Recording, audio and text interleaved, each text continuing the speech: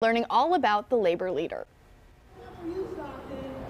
Hey guys, hey listen, we're in Stockton right here at the Mexican Heritage Center and Gallery. And you know what, this is an amazing thing. You walk into the gallery in general, you get a taste of all of the Mexican culture, and especially today, we're dealing with Cesar Chavez and Chris Recre, the Vice President and the board member of the Mexican Heritage Center.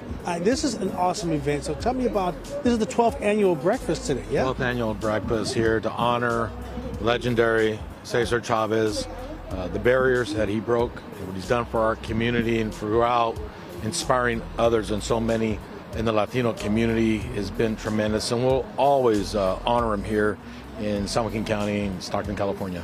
You know what, it's awesome that you guys are actually doing celebrating outside, because taking a break from breakfast, because there's some Sacramento, the bus that's actually a bus with Cesar Chavez's face on it, and they're honoring it as it comes down the street, yeah? Yes, San Joaquin RTD has done an amazing job in the community, and they wanted to do something really special, and they partnered together with the Mexican Heritage Center to create a design to honor Cesar Chavez with a specially a bus with a special Cesar Chavez bus wrap, and really excited to see this. It's going to be unveiled here soon. Yes, absolutely. So all the dignitaries right there, the city council, some of the city council people are here, police chief was just here. Hey, the NASA astronaut is here as well. That's amazing. That is true. Jose Hernandez, our own Stockton-owned astronaut, is here, and all the local community leaders are here because this is a significant event. You know, the Cesar Chavez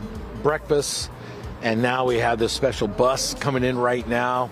It's a beautiful day today. Really, really great. Awesome, awesome. So folks can still come in, and if in case they miss out on a little bit of breakfast, they can check out everything inside the gallery. Absolutely, they can come here all the time. Doors are always open, and to see our Latino artists here with the work that they have on display, the gallery. We also have the Arte de Cafe with special chocolates and coffees and so forth, and really get the rich cultural history of our Latino community here. Absolutely. Oh, very good. So all the coffee, all the culture. Yes. You know the hours of when this will be open on the regular? So on the regular, it's open Monday through Friday, 7 a.m. to 2 p.m.